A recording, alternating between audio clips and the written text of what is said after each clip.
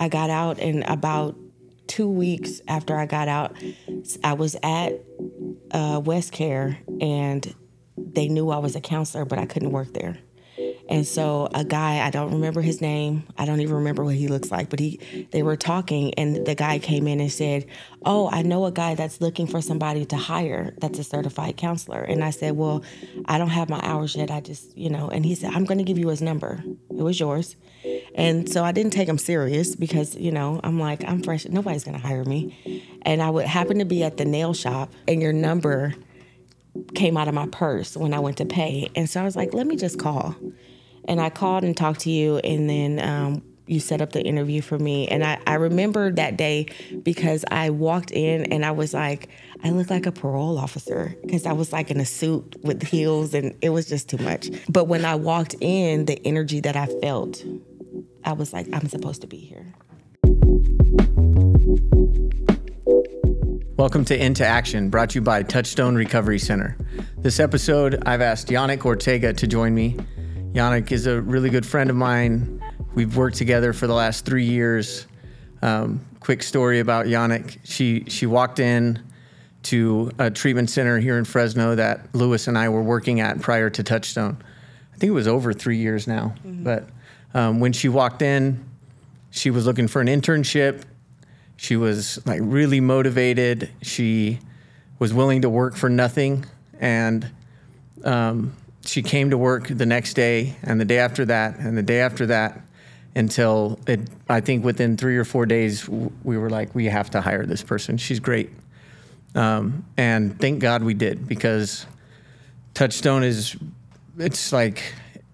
you're the heartbeat of it. And the program wouldn't be half of what it is today without Yannick. So I'm really proud to still work with her, and I'm happy to have you on today.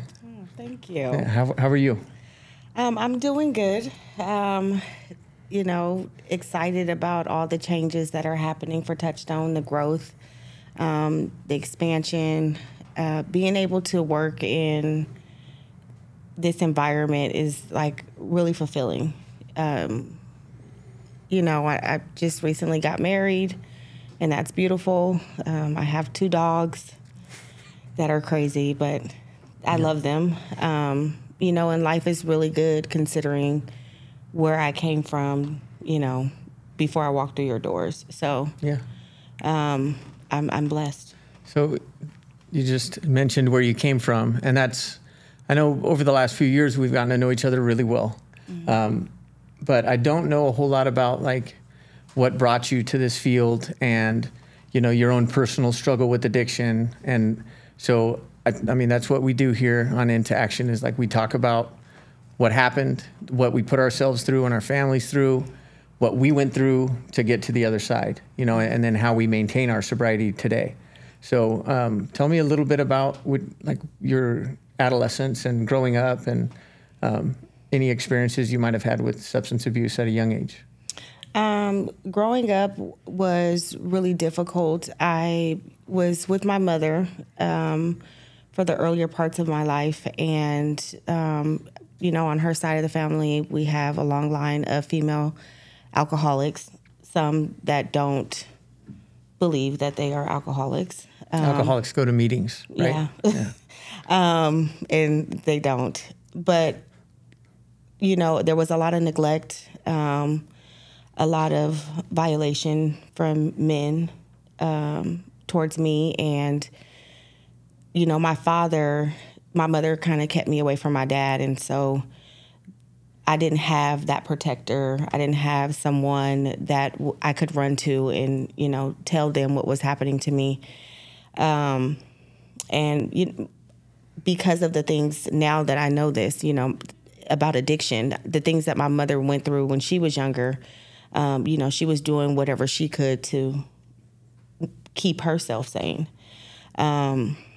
So I turned more to the streets. When I was younger, I was eating out of grocery stores, sleeping at friends' house, to take a hot shower or to eat, or to just sleep in a safe environment. And where was this? I lived in Southern California. I lived in L.A.,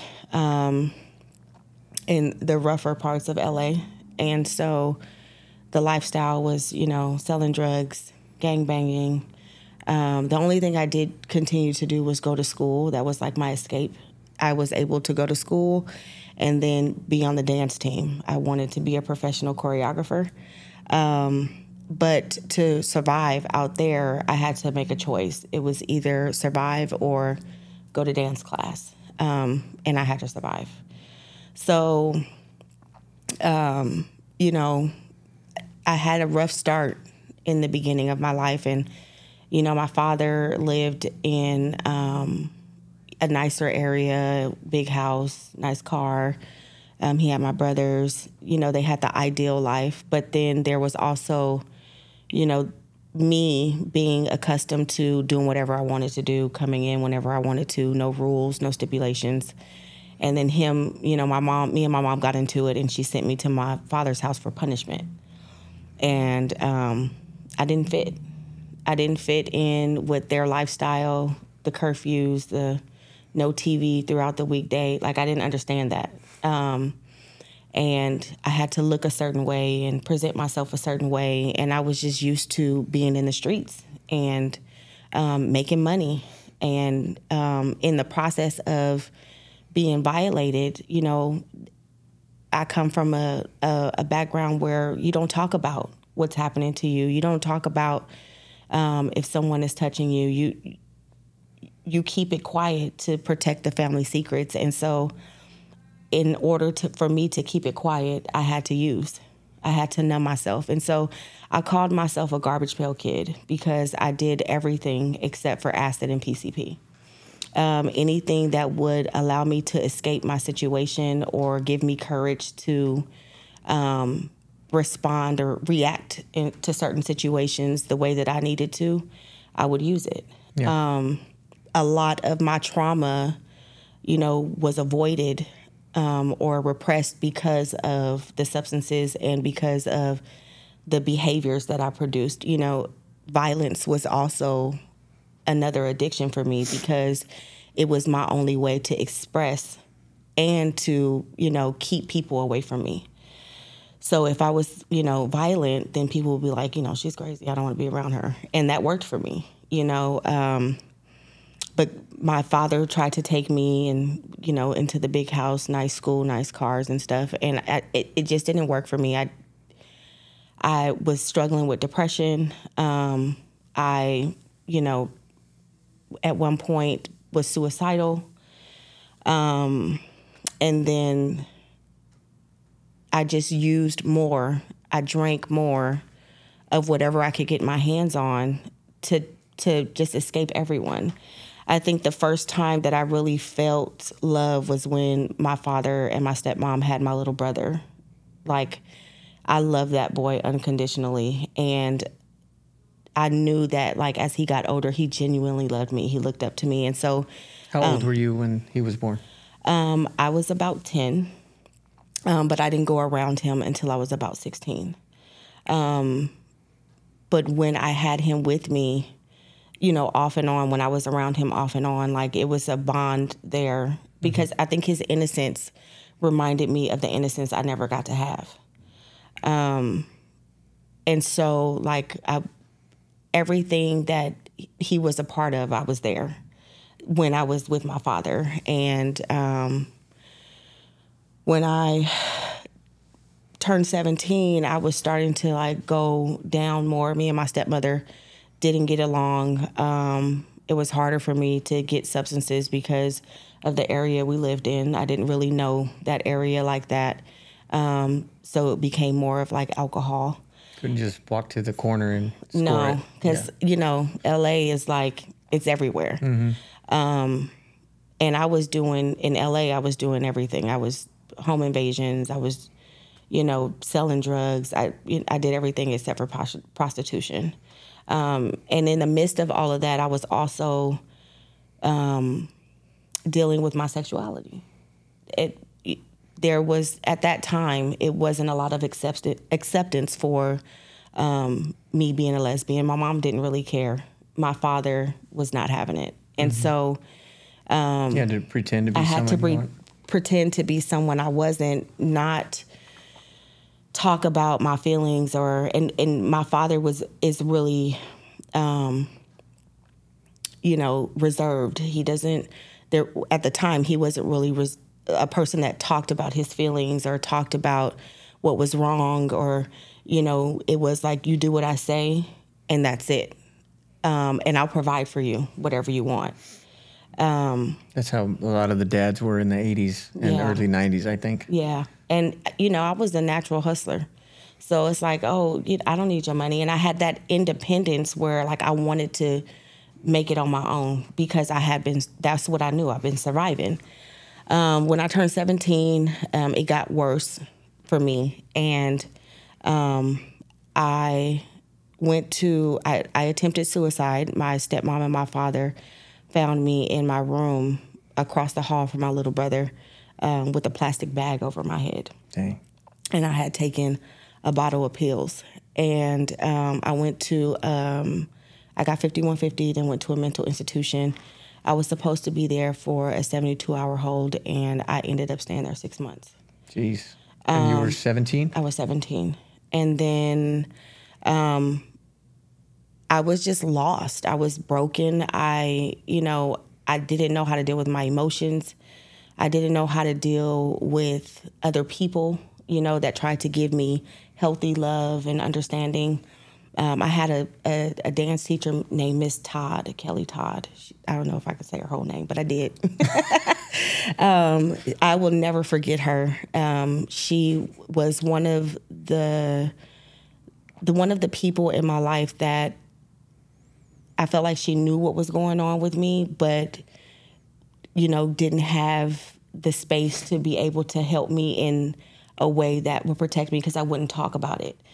And so she made sure that all of my dance gear was paid for, the trips were paid for, going to San Diego State to participate in the competitions. She would pick me up. She got me into the theater arts department, and I was in musicals. Like, she gave me a different side of life. But again, I had to choose survival.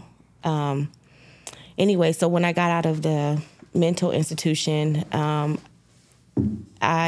father reminds me of this, and I know it hurt him because he still talks about it. They had like a round table with all of the staff and my dad, and they asked me, well, where do you want to be released to? And I said, I don't care. And they said, do you want to go to your dad? And I said, I don't care if I ever see him again. And at that time, I think that I was just emotionally disconnected from everything, and I was going through so much that I didn't get to talk about. And all the things that I was repressing with drugs and alcohol, I just wouldn't allow myself to be vulnerable. And then shortly after I got released, I got arrested and I was incarcerated. I had a 40 to life sentence. Jeez. And it was reduced to 16 to life. The judge said, like, you didn't stand a chance. And when I got to prison, I was worse. I mean, there was more drugs there than I think was on the streets. Yeah, it's pretty surprising how much paraphernalia there is in county jail and in prisons. Yeah. The thing I draw a lot of similarities to your story. I know we have very different backgrounds, but like I think the common thread that I can relate to, and I think a lot of people can relate to, is like suppressing our emotions, suppressing our trauma, and drinking and doing drugs and basically self-medicating and doing whatever we can to not feel, and then it becomes exponentially worse over time because repressed feelings, it's like a time bomb waiting to go off. So, yeah, I was, I could do things to people and feel nothing, and I know that's not natural human nature. Like, we feel. Yeah. I could, talk down to someone. I could physically hurt them, and I would feel nothing. And the drugs helped me feel nothing. But I think also the brokenness that I felt didn't allow me to feel for other people. And not knowing how to get rid of it. When I got incarcerated, I didn't know that women were incarcerated the way that they were. or, that people were going through the same things that I was going through outside of my neighborhood. Like in my neighborhood, what I was going through was normal. So, I got to prison and I was worse. I had become more violent. I think that was out of like self-preservation. Were you scared? Why? Unfortunately, it's really sad to say that I wasn't scared to go to prison. I felt like the streets had prepared me for that life, and I was okay with it. I was okay with having a life sentence. Like, did I want to be home and eat what I wanted? But it didn't change me. It didn't shift me to be like, wait a minute, my life is out of control. It's not manageable. You need to get it together. It was not yet. It was just like, okay, next chapter. Like, I'll adjust to this. And it didn't really faze me, and what I had done didn't really faze me. It didn't faze me at all. And I justified my behaviors. I justified my emotions. I minimized everything that I did because I felt like the world owed me, because nobody saved me, nobody protected me, and that's not true. I did have people. Regardless of how my dad handled things, he did try to provide a good house for me. My mom only did what she knew how to do. And there were people that lived on the same block as me that they went off to college and became really successful. And I made choices that, based off of what I knew, instead of like reaching out to get something different. But I took a lot of classes to get to that point, to find that understanding. So tell me about that. Like, I know, you were incarcerated. The beginning was rough, but I know that's where you turned it around, because I know when you were in there, you became a certified substance abuse counselor, and you started running groups and trying to help people. So when did that change happen? So about maybe 10 years in, my dad would come and see me consistently. Him and my godmom, they would come and see me consistently, and we never really actually talk about it, but like I look back at my pictures inside, and like I could see where I was like doing really bad. Like I had cut all my hair off. I was super skinny. I would come up with like bite marks or from fighting people, like trying to just get me off of them. And he never said anything. He just like, you're beautiful. I love you. He was just trying to feed into me. And my dad changed his life. And, became a pastor, and, for me, he wanted to be better for me. And so it took about 10 years. And the one particular night I was high, I was sitting in the bathroom, my roommates were asleep, and I put a sheet over the door, and I wanted to kill myself. And for whatever reason, I say it's a God thing, I couldn't get off that toilet. I couldn't like stand up and tie that sheet around my neck. And so I cried out to God, and I said, like, either you change me or let me die, because I don't want to keep living like this. And I feel like God said, oh, okay, challenge accepted. So gradually I started sleeping on the pews at the chapel. The chaplain there was really cool. And he let me sleep on the pews, or lock me in the supply closet with the TV, and I would watch the 10 Commandments. I love that. Like while you're supposed to be working there? What do you mean? No, I did. Well, I wasn't working at that time. I refused program. Got it. But no, you could get ducats to go to the chapel or whatever, and he would give me ducats. I had came to him and told him, like, I'm struggling and I need help. But I wasn't quite ready to do the God part yet. So over time, I stopped sleeping while he was doing the Bible studies, and I started listening to the Bible studies. And then I got into a group called Houses of Healing. And then after that, it was just like staying off the yard, disassociating with certain people, just changing my environment as much as I could a little bit. And then there was a mandatory program that we had to go to as lifers before you went to board through West Care. And there was a counselor, Melissa Dickerson, who I wouldn't listen to anybody. And I've heard you say her name before. Yes. She's amazing. And she she wouldn't stop until I just talked. She just was like, talk about it. Talk about whatever it is that's holding you back. And one day she got it out of me, and I've never stopped. I think that was the moment that my growth just really took off. And so I went to board. Well, while I was there, throughout that time, I went to board. I got denied because I had so many write-ups. And then in the time I was waiting to go back, I went to school, participated in the OMCP program, which makes you a certified counselor. And then I had to teach the classes to the inmates who did not want to be there and they were still in their addiction, which was really tough. So was it like punishment for them, or was it something like a SAT program kind of thing? It was like a SAT program where they had to participate in that, for credits. Because of their charges in some cases. Got it. Okay. And so I was teaching classes there, and then I was teaching different types of groups all over the institution at night.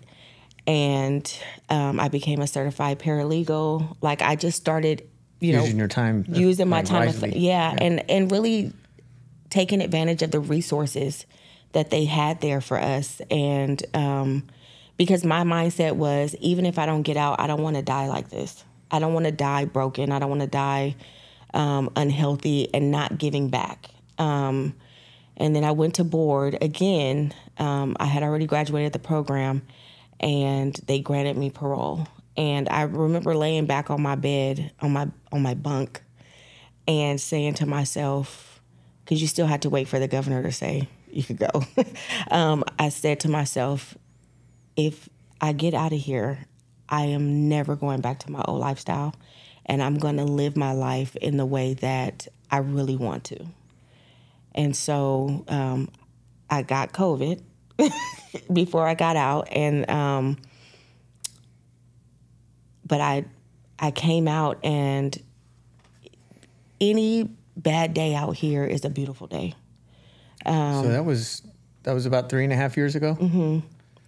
And I got out, and about 2 weeks after I got out, I was at West Care, and they knew I was a counselor, but I couldn't work there. And so a guy, I don't remember his name, I don't even remember what he looks like, but they were talking, and the guy came in and said, oh, I know a guy that's looking for somebody to hire that's a certified counselor. And I said, well, I don't have my hours yet, I just, and he said, I'm going to give you his number. It was yours. And so I didn't take him serious because, I'm like, I'm fresh, nobody's going to hire me. And I would happen to be at the nail shop. It's their loss for not hiring you. I happened to be at the nail shop, and your number came out of my purse when I went to pay. And so I was like, let me just call. And I called and talked to you, and then you set up the interview for me. And I remember that day because I walked in and I was like, I look like a parole officer because I was like in a suit with heels, and it was just too much. But when I walked in, the energy that I felt, I was like, I'm supposed to be here. I think going to school for counseling and working with the inmates, because you deal with like deep-rooted trauma and addiction. And resistance. It put me in a position to really this is where my heart is.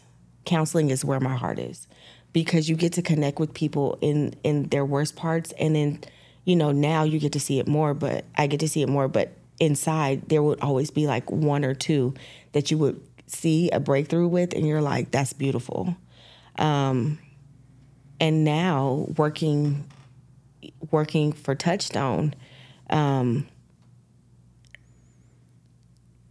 it's priceless to see how people come in and how they leave out, and their stories, like the stories in between, the struggles, how they lean on us, how they depend on us, and how they trust us.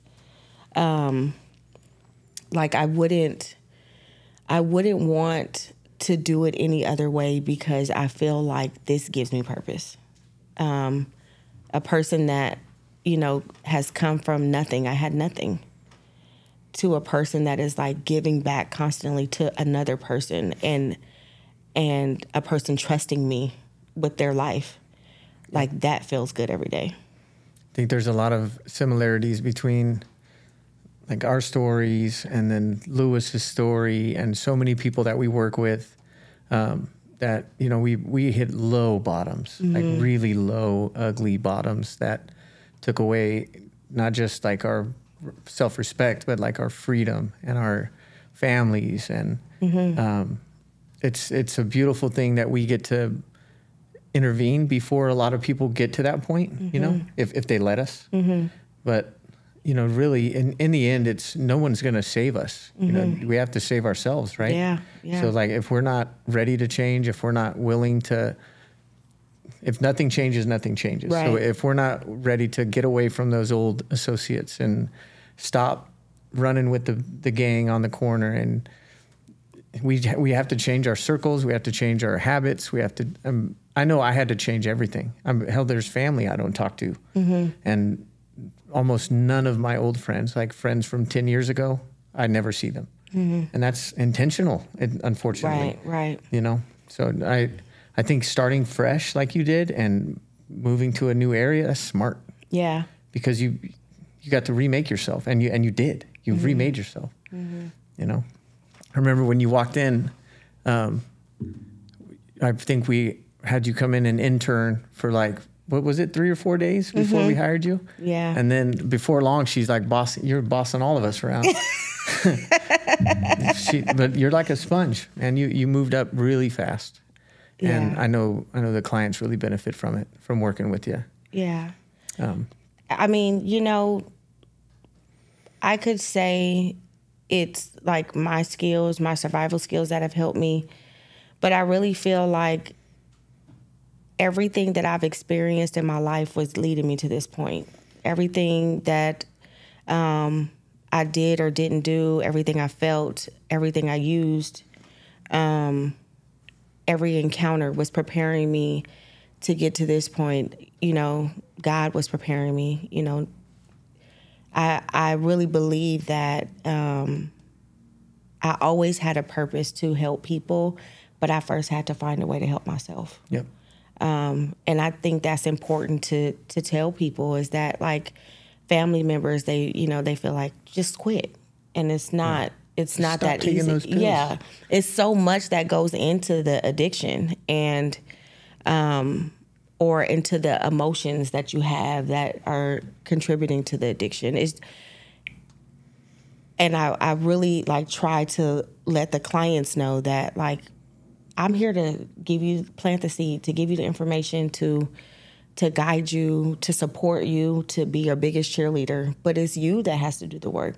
You have to be vulnerable. You have to be in pain. You have to be willing, honest with yourself, you know, and not minimize or blame other people. Like it has to be you that brings that out. Because, you know, no matter how uncomfortable I was, my desire to be sober and genuinely internally happy was stronger than my desire to use and be violent. Yep. You know, I had to really make another sacrifice, make another choice, and I had to survive in a different way. And I'm grateful. I'm grateful for those choices because it's gotten me in a place where, you know, I'm surrounded. I'm not in my city, but I'm surrounded by love and support and you know, I have genuine friendships, and it's different. Sometimes uncomfortable, but a good uncomfortable. Yeah. I think the thing that a lot of people struggle with most, I know I did. I catch myself even now. Like, honesty was the biggest issue for me. Like to change my life and change the way that I acted. Honesty was the biggest problem. I would like make up these little white lies or these little stories to cover up something I did.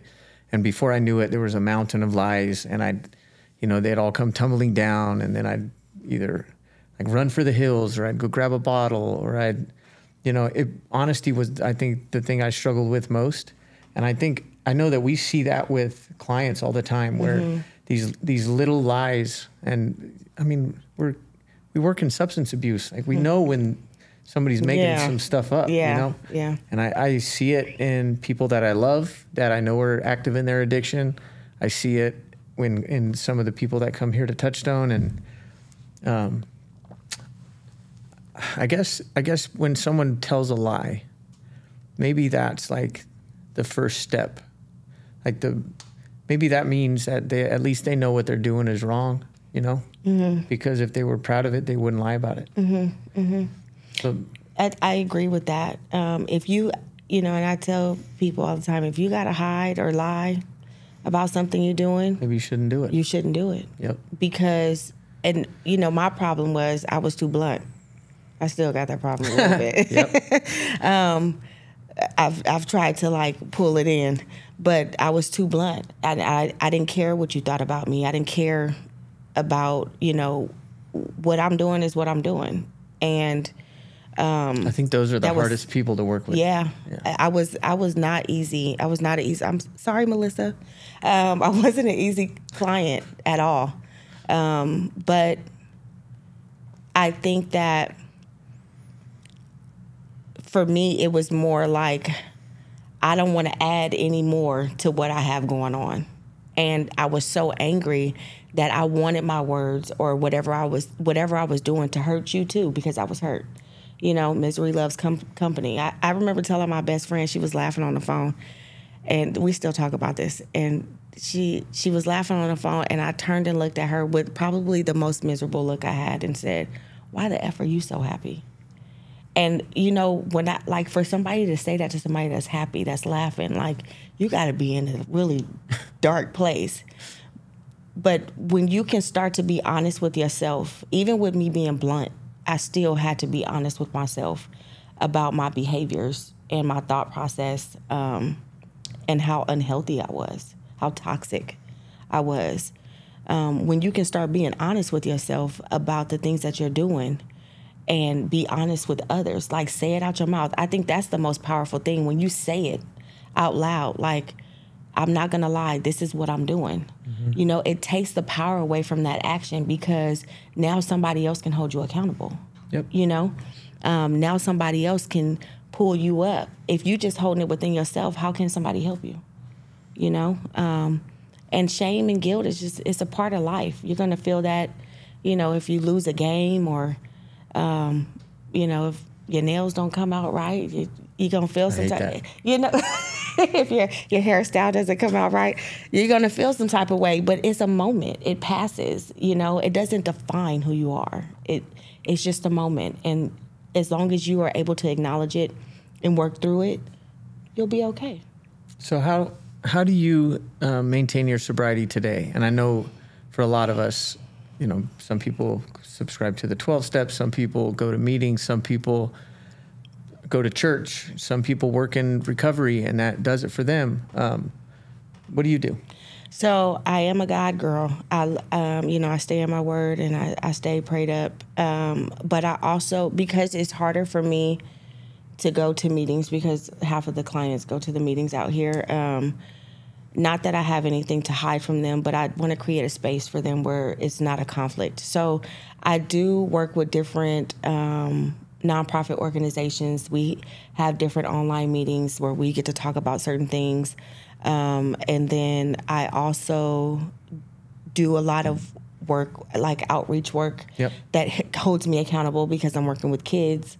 The homeless population? Yes, the homeless population, women empowerment, different Root and Rebound, Sister Warriors. I work with different organizations where we hold meetings to hold ourselves accountable for, what we're feeling, what we're thinking, what we're doing. Yep. And then also, I for me, working in recovery also holds me accountable, because we are guiding people on how to change their lives. And if they are leaning on me to be an example of what sobriety looks like, you better be standing up straight. I better be standing up straight and walking the walk, because one thing about an addict, they know another addict. And if I come in incorrect, they gonna call me.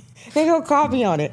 And so, but I think also too, loving life, not just about my sobriety, but loving being sober, and then loving my life. I should be dead, either through my violence, my actions, or my addiction. Loving my life, keeps me sober, because the bad days today don't match the bad days back then. Yeah, that's for sure. You know, I could be mad and still be sober, you know, instead of mad and in jail. So that's when I'm having a bad day and someone says, "How you doing?" I'll say, like, I've been worse. You know, I've definitely been a lot worse. That usually makes me feel a little better. Yeah.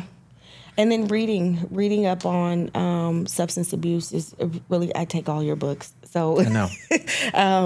But reading up on substance abuse and recovery and how the mind works and the spirit, I take advantage of the things that we have here, yoga, meditation, like all those things come into play for me. And I do a daily inventory every day from the 12 steps. I have to do that because I have to stay in tune with myself and see, like, how did I respond to that? Could I have done better?